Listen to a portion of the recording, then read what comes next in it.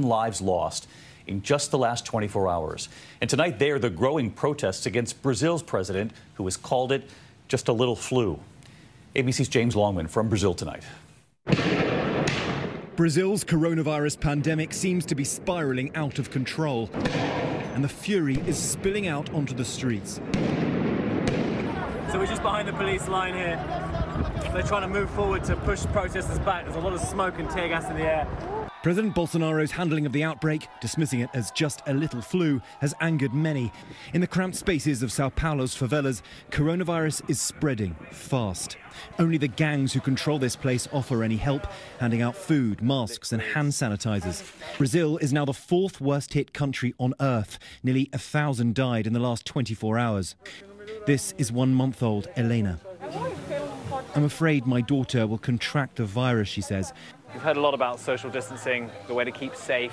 In a world like this, it just seems basically impossible, and they're doing what they can.